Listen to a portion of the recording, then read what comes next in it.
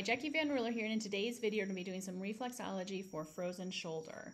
If you're not already subscribed to my Instagram channel, I do post these face maps on Instagram, and I do that so you don't have to follow along with the video every time you do it. You can just refer to that face map to know the points on your face to work. Frozen shoulder, also called adhesive capsulitis, is a condition that generally occurs more often in women. Women between the ages of 40 and 60 are particularly common for having it, and what happens is they get a lot of pain and inflammation in the shoulder joint, and then that turns into scar tissue. It prevents movement, so they have range of motion issues, and then a lot of pain with that as well. Some of the ways that it can be treated is cortisone shots, which will really only work for a week or two. But additionally, when you have cortisol injected into your joints, it can actually break down the bones and the ligaments and the tendons because it is a stress hormone.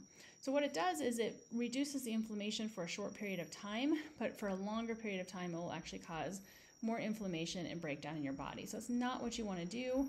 You also want to avoid surgery if you can. A lot of people will do physical therapy or different things like that, but I found that facial reflexology works very, very well, particularly when you do it consistently. So if you're just starting to have symptoms with frozen shoulder, this is something you're going to want to do very frequently. I would say up to 3-4 times a day. And then I'm also going to give you some other advice as well that can help it to get better a lot faster.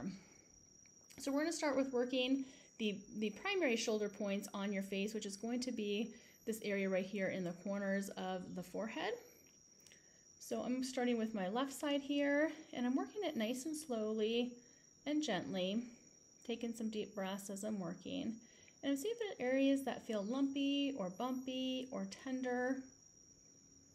You always do want to make sure you're using a metal tool, because this is actually grounding and calming the energy. We use metal because it conducts electricity, and your nervous system is an electrical system. Okay.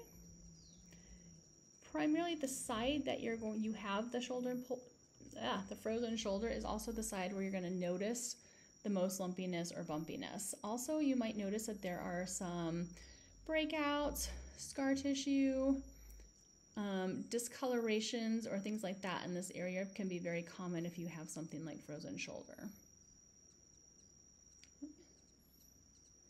So notice which side is more lumpy or bumpy, and then also which side you have the frozen shoulder on.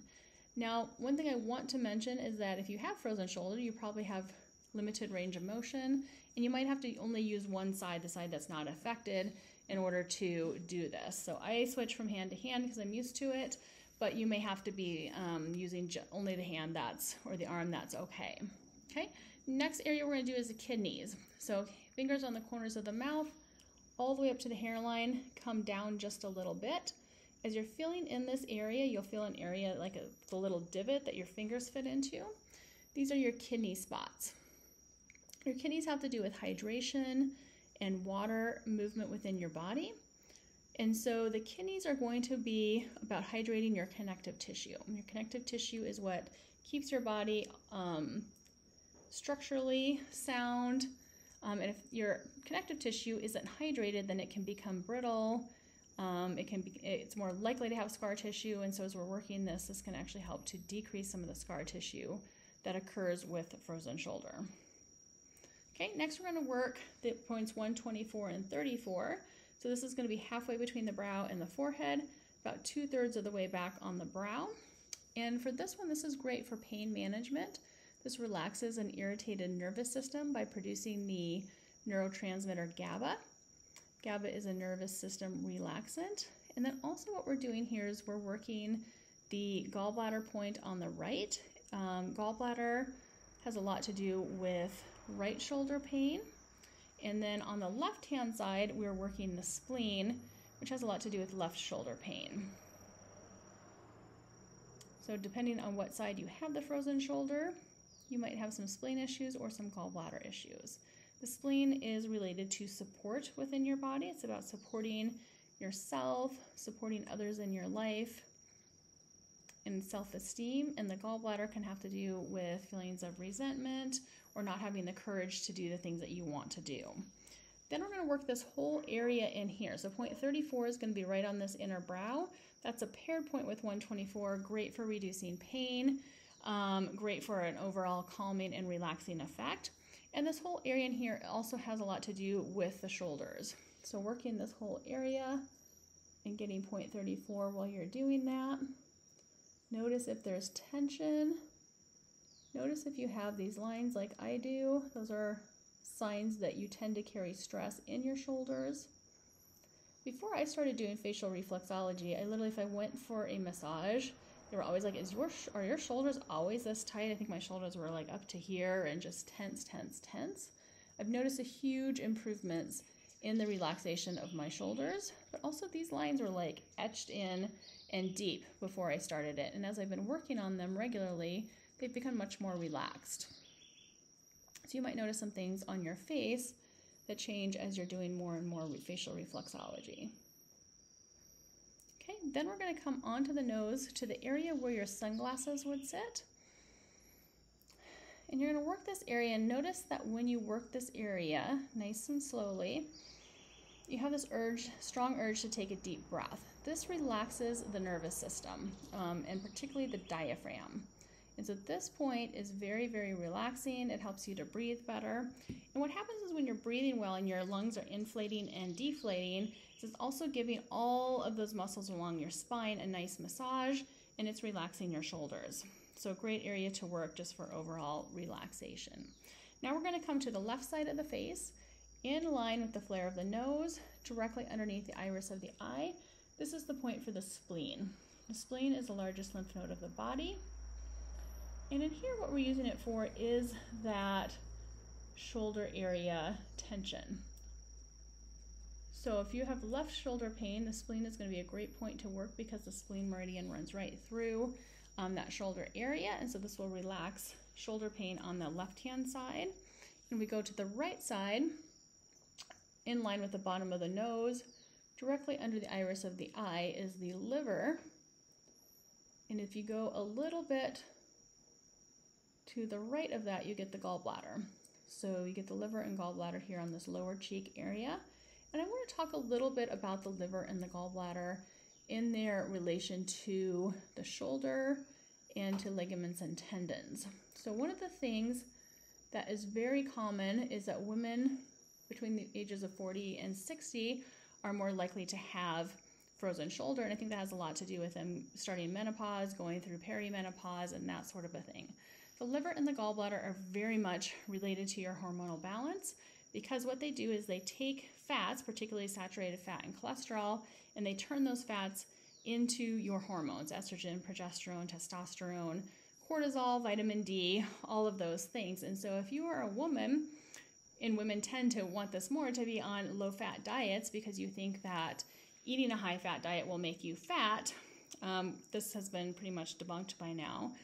But if you're not eating enough saturated fat and cholesterol, your body cannot turn those into hormones. And additionally, cholesterol is required to keep your ligaments and tendons lubricated and strong. And so if you don't have that nice lubrication within your ligaments and tendons, that can cause issues in your shoulders and also other joints as well.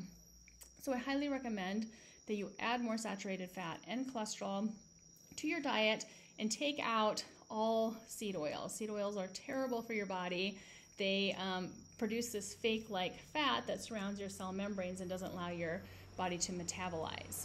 So additionally, frozen shoulder is also very much correlated with higher blood sugar levels in people who are diabetic or pre-diabetic. And that is also in part because high blood sugar levels, the sugar, the glucose in your blood will actually bind with collagen and form this like glue-like substance that doesn't allow for easy movement. It's called glycation. And so when you have glycation, it's like it stores this glue-like stuff that can cause that scar tissue or at least contribute to it and cause that lack of movement or range of motion in your joints. So please, please, please cut out seed oils. They're in everything, all processed foods, salad dressings, fries. Every food that you eat from a restaurant has some sort of seed oil in it, most likely. So you really have to look for it in your foods and really cut that out. Seed oils are canola, vegetable oil, soybean, sunflower, safflower, peanut, any of these foods that are not occurring naturally in nature, things that have to be highly processed and highly heated. Okay, so that's my little rant on diet. And then our last point is going to be point 16, which is where the top of the ear meets the face. This is another shoulder area. So working in here very, very nicely. You can work a larger area, might even feel like working up into the temples or in this area a little bit. And that's going to help relax the shoulder. And then we're going to finish off by circling the ear. We always circle the ear at the end of a formula because that sets that formula in. It helps it to last longer and stronger. And I encourage you that if you're doing this for frozen shoulder, that you're keeping tabs on your progress.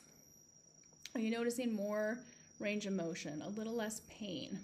Incidentally, you don't really want to be taking pain medications like Tylenol or ibuprofen with frozen shoulder or really anything. And the reason why is because they actually inhibit some of the healing process. So they inhibit part of the process that allows you to heal fully and completely, and so it will slow down your process.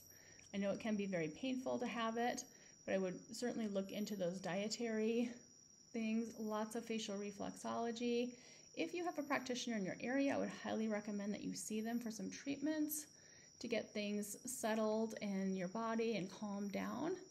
Seeing somebody will always magnify your results, but of course you can always work on yourself. You can always grab a friend or a partner and meet up with them. If you want to learn more about facial reflexology, my next class is starting September 6th and 7th. That's just next week. So you can check out my website for more information on that. And if you need to order a magic wand, you can do that there as well. As always, thank you for watching. Please comment below if you noticed a change in your shoulder pain from doing this video. And also let me know what topics you'd like to learn more about. Thanks for watching. I'll see you soon.